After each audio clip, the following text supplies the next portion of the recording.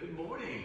If you are joining us this morning by way of the internet, we want to welcome you to the Pasco Community Baptist Church. We are so glad that you are going to be part of our service this morning. We have already been singing God's praises. We've done some praying, and now it's almost time for us to get into the preaching of the Word of God. But before we do that, it's a joy for me this week to have my daughter from Michigan visiting with us. And so my daughter Carly is going to come and sing some special music for us this morning.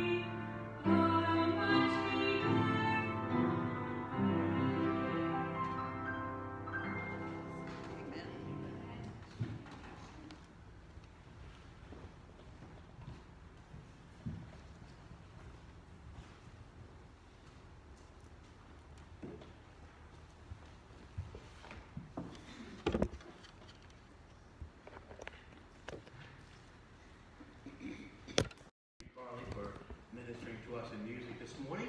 You can take your Bibles, please, this morning and turn to the Gospel of John, John chapter 5 this morning. Where we'll be looking, John chapter 5.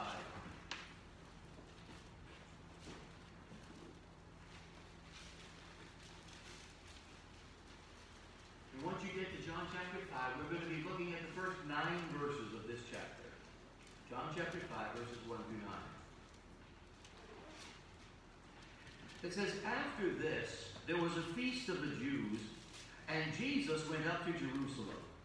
Now there is at Jerusalem by the sheep market a pool, which is called in the Hebrew tongue Bethesda, having 5 porches. In these lay a great multitude of impotent folk, of blind, halt, withered, waiting for the moving of the water. For an angel went down at a certain season into the pool and troubled the water. Whosoever then first after the troubling of the water stepped in was made whole of whatsoever disease he had.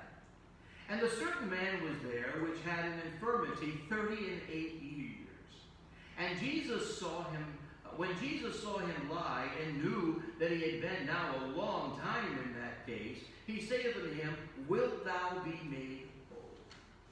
The impotent man answered him, Sir, I have no man, when the water is troubled, to put me into the pool. But while I am coming, another steppeth down before me. Jesus saith unto him, Rise, take up thy bed, and walk. And immediately the man was made whole, and took up his bed, and walked. And on the same day was the Sabbath. Let's pray. Our Father in heaven, thank you for your word. Thank you for an opportunity to look into it. We pray that through the working of your Holy Spirit, you'll speak to each and every one of our hearts. In Jesus' name, amen. This morning, I want to talk to you about the subject of grace. Grace. It's a subject we preach about, or it's a subject we sing about, and we even testify of the amazing grace that God has so wonderfully shed abroad in our lives. But what do we mean by the term grace? Well, one of my favorite definitions was given by a man named G.W. Knight. This is what he wrote to describe grace. He said, when a person works an 8-hour day and receives a fair day's pay for his time, that is a wage. When a person competes with an opponent and receives a trophy for his performance, that is a prize. When a person receives appropriate recognition for his long service or high achievements, that is an award. But when a person is not capable of earning a wage, can win no prize, and deserves no award, yet receives them anyway, that is a good picture of God's unmerited favor, and that's what we mean when we talk about the grace of God. Now, in this particular passage in John chapter 5, Jesus has come to Jerusalem and has come through the sheep gate, where there is a pool nearby called Bethesda. A number of years ago, Bethesda was excavated by archaeologists and was found, sure enough, to be made up of 5 porches, and it had a spring-fed pool. Now, our text tells us it was a place where people brought the sick and lame and diseased for healing. And John records some kind of miraculous stirring of the waters, and the first one to step in when the water was stirred would receive healing. So this pool was a place filled with people who had no hope in life and could not help themselves. And this is a clear picture of many people in our world who spiritually are in the same condition as this man. Their lives are wrecked and ruined, not by a physical disease, but by sin. And they call out for help, but unfortunately, everywhere they turn for help, there is none to be found, because they haven't turned to the right person. But in this passage, this becomes a place, this Bethesda becomes a place where one man is able to find the grace of God for his soul. He would experience something through Jesus Christ that would change his life forever. His condition would no longer remain the same, but he would experience radical change. And this is what grace brings into the lives of the lame and broken and sick in sin. And so I wonder, have you experienced the grace of God? Has your life had as radical a change as this man? Or is your life in such bad condition that you're not sure what to do next or where to turn? Well, let me tell you what you need. You need to experience the wonderful grace of God. And so if you would allow me to do so, over the next few minutes, I want to to show you 5 things about the grace of God from this passage of Scripture. First of all, I want you to notice the place of grace. If you look back again at verse 2, we read, "Now there is at Jerusalem by the sheep market a pool, which is called in the Hebrew tongue Bethesda, having 5 porches." This verse tells us that Jesus came to a pool over by the sheep market, which is called in the Hebrew tongue Bethesda. We're also told that at this pool there are 5 porches where the sick and helpless people needing healing were laid. Now, I don't believe anything is placed in this Bible haphazardly. I believe everything in this Bible is in here for a reason. And having said that, did you notice that John, by the inspiration of the Holy Spirit, intentionally tells us there are 5 porches in this pool area? You say, "Now, Pastor, why would such a piece of information be so important to consider? Why is the number of porches important?" Well, I'm glad you asked that question. You see, the number 5 is without a doubt the number of grace in the Bible. If you do a study of Bible numerics, you find that the number 5 is often associated with grace. For instance, we find that the 5th time that Noah is mentioned in the Bible, it is mentioned with grace. Noah 5:8, Genesis 5:8, but Noah found grace in the eyes of the Lord. It's also true that Noah was 500 years old when he begat the lineage that was to repopulate the earth after the flood. The first time Noah's name is mentioned in the Bible is in Genesis chapter 5.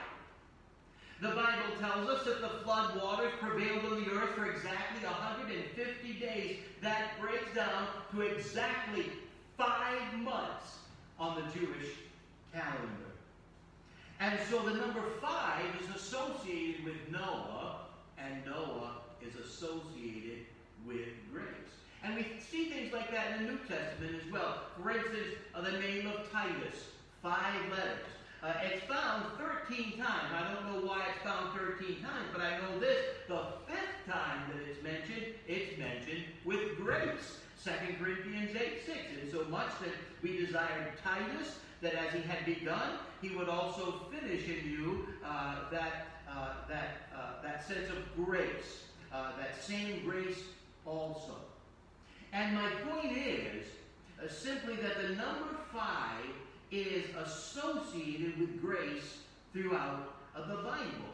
And from this premise on the number 5, we can conclude that God intended to show Bethesda, which has 5 porches, found in John chapter 5, that this is a picture of grace. He wanted us to see grace in the story of Bethesda. Now, here's what I'm thankful for. I'm thankful for the extension of God's grace. I'm thankful that God's grace is not limited to one particular place. I think of Titus chapter 2, verse 11 says, "The grace of God that bringeth salvation hath appeared to all men." Right?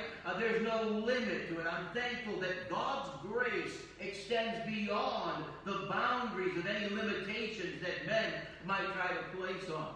See, the place of grace is the place where God meets you with his mercy and his undeserved favor and bestows upon you the greatest healing of all, which is spiritual redemption and restoration.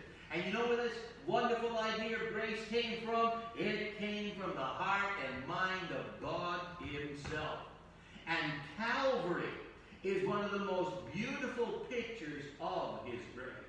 It was at Calvary that God, through his dear Son, the Lord Jesus Christ, expressed his grace beyond measure. I love the words to the old hymn, At the Cross. Are you familiar with that hymn? It says, at the cross, where I first saw the light, and the burden of my heart was rolled away. It was there by faith I received my sight, and now I am happy all the day. Praise God that because of Calvary, because of the cross, we can all come to the place of grace and receive it freely. Now, the next thing that I want you to see in this passage is not just the place of grace, but I also want you to see the person of grace, and specifically the person in need of grace. Look at verse 3. In these lay a great multitude of impotent folk, of blind, halt, withered, awaiting for the moving of the Lord. You know, over the years, I've come across people who have said things like this. Why would God love me? Why would God want to give grace to a person like me? Do you know what I've done? Do you know where I've been? Do you even know what kind of person I am? Now, I'm not sure what kind of contact you might have had with those kind of people, but I can tell you I've had contact with some people over the years that if you knew what they've done and where they've been, you might feel your face blushing with redness. I've learned over the 40 years that the Lord has allowed me to be a pastor and preacher of His Word, that sin really has no limit to where it will take a person. In fact, there's a gospel song about that says this. It says, sin will take you farther than you want to go. It'll keep you longer than you want to stay. And it'll cost you far more than you want to pay. I have counseled with people who have made choices to walk on some very dark and evil paths. And I've looked into their eyes only to discover that they're filled with pain and shame and hurt and regret and even grief. I've listened to them tell their stories of how they destroyed their lives and the lives of the people they loved the most. I've heard them make comments like, I wanted to stop. I knew what I was doing was wrong. I knew that if I continued on this course that I would eventually be at the place where I am now. But no matter how much I wanted to stop, no matter how much I knew it was wrong, no matter how much it hurt me that I was hurting the people I loved and that I knew loved me, I couldn't get out.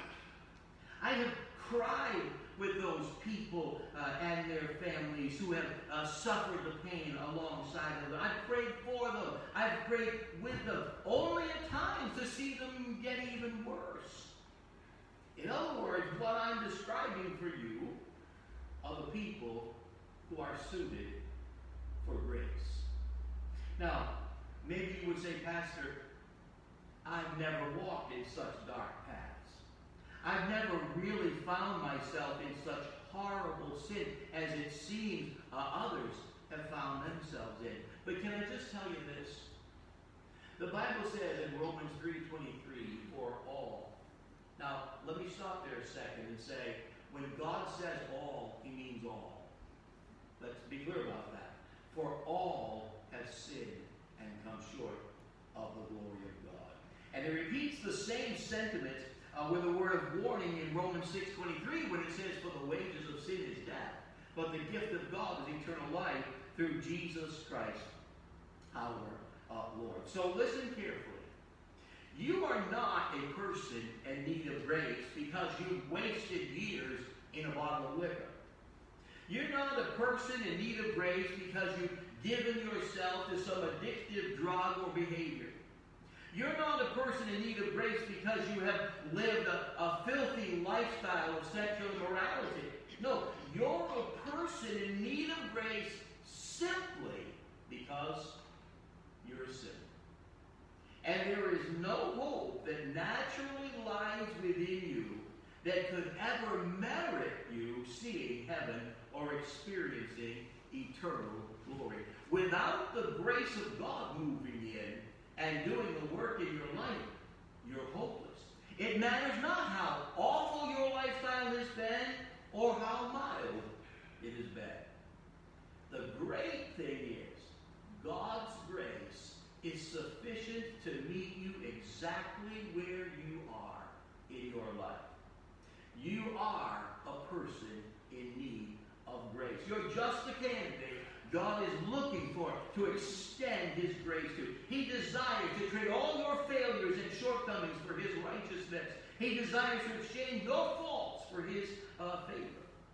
Now, maybe in your mind you're asking this question. How do you know that God wants to extend grace to me? What makes you sure that I am qualified to be a person that God wants to show grace to? And that's a great question. How do I know? It's because of what we see next in our text. Look at verse 6. Here we see the presentation of grace. When Jesus saw him lie and knew that he had been a long time in that case, he said unto him, Wilt thou be made whole? Now think about that question that Jesus asks in verse 6. The question is simple. Wilt thou be made whole?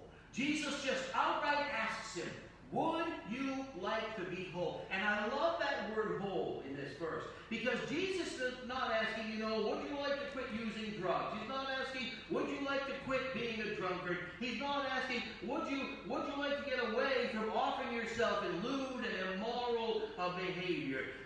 You see, what's wrong with our society today is instead of treating the cause of the problem, we want to just treat the symptoms. We want to try to fix the minor and forget all about the major issue. Let me illustrate it this way. Let's suppose that an individual is by all outward accounts fairly healthy. They live life to its fullest and they're enjoying life. But one day this person develops a cough. He thinks he's getting a cold. So he goes down to the pharmacy and purchases an over-the-counter type of cough medicine. But what he discovers is this cough medicine is not working. This cough is not going away. And so now he becomes concerned. So he goes to the family doctor, and the doctor checks his ears, his throat, his nasal passages, only to discover that there's no sign that this man has a cold. And the doctor is concerned. So he decides to schedule a battery of tests, and once the tests have been done, he discovers that this person has a massive growth that is abnormal and concerning. So he schedules an appointment with an oncologist, sends his patient to this doctor. This doctor does a biopsy and discovers it is indeed cancer. Now listen carefully. Listen carefully. Could you imagine this oncologist coming back to the person and saying, we know that you have a very aggressive form of cancer. And we know that your cough is because of this cancer. However, we're just going to give you a really strong cough medicine that should help lessen the cough to almost nothing, and we'll just leave it at that. Now, there's no doubt in my mind that if that happened to you, you would be outraged that the doctor has chosen to only deal with a symptom when he should be dealing with the root cause. And this is the question that Jesus is asking this man. Jesus is not simply interested in giving him back his legs. No. Now, there's no doubt Jesus cares about this man's physical plight, because we can read over and over and over again how compassionate Jesus was as he walked on this earth. In fact, many times Jesus touched a person's physical need before he even met their spiritual need. But when Jesus asks the question, what wilt thou be made whole? He's not simply asking, would you like to walk again? Jesus had a much greater understanding of this man's need. Jesus knew that what this man really needed was a spiritual healing. Now, can I say this, and I don't say this to be mean, but it is sad to see people who only want to come to the Lord when they found themselves in a tight or tough spot in life. Some people want the Lord to respond to them like some magic wand or some genie in a bottle. Some want to treat the symptoms, but the Lord would like to treat the cause. So let me ask you the question that Jesus asked this man. Would you like to be made whole? That is, instead of just getting over a few sinful symptoms, would you like to get down to the root cause of the problem and get saved and get forgiven and get delivered from your sin? Now, maybe you're concerned whether it would work for you the same way it worked for this fellow. Maybe the question in your mind is, what guarantee do I have that this would work for me?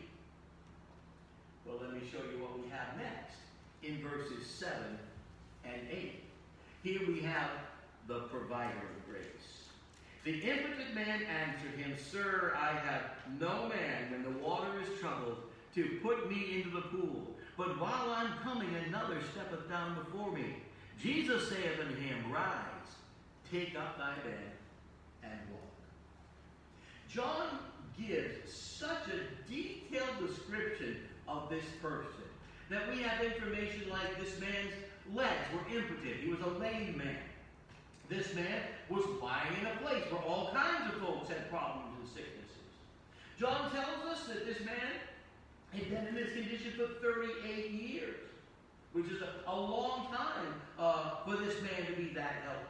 We also learned that he had no one to help him get into the water when it stirred. Can you imagine being brought to a place like this and being just dropped off by your family and friends, only to be left all alone and have no help or hope that you would ever get into that water?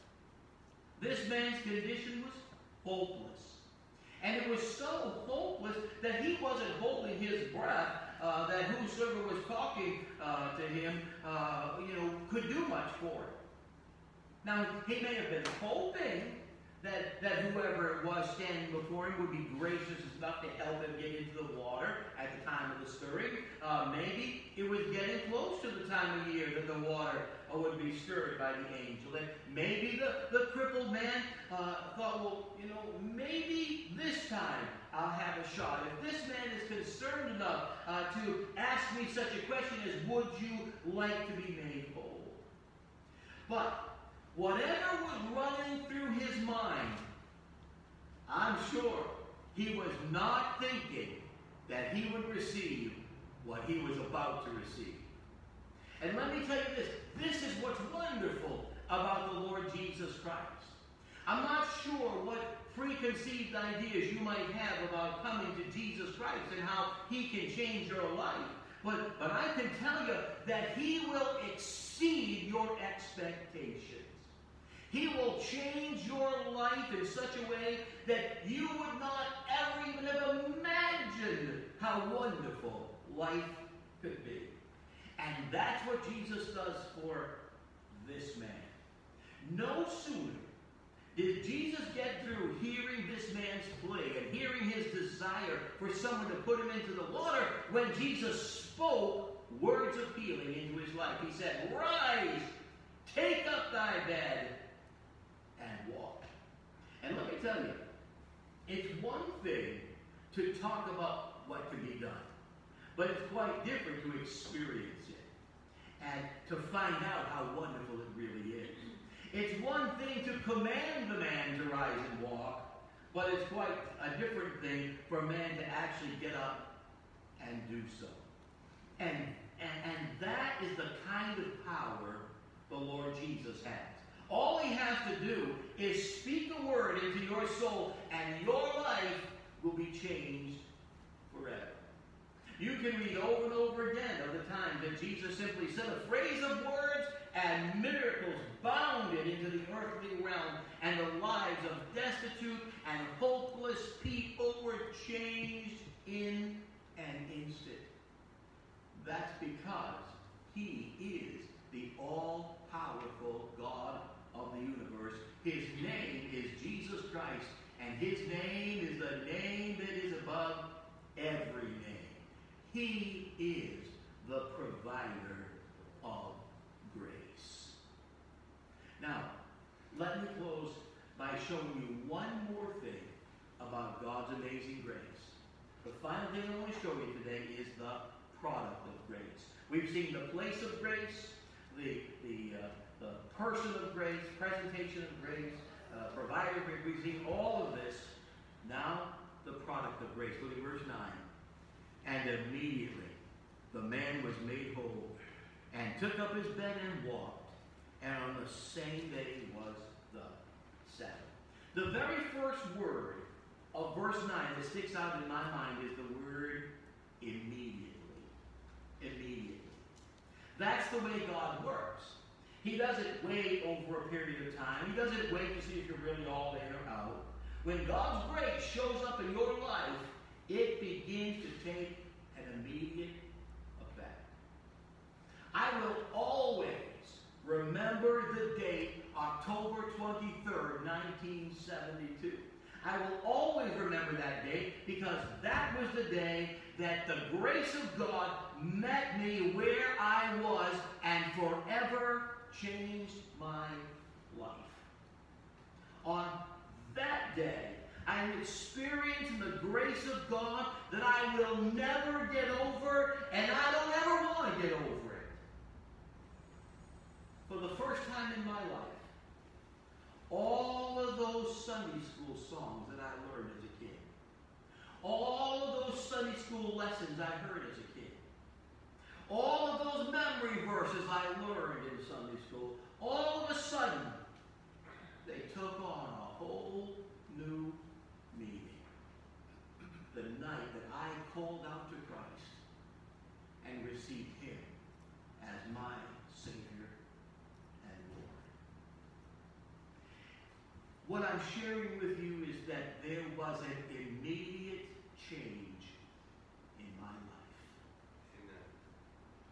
When Jesus spoke into the life of this man in John 5, notice what happened. It says, immediately he was made whole and took up his bed and walked. He didn't just get healed from being crippled. He got healed physically and spiritually that day.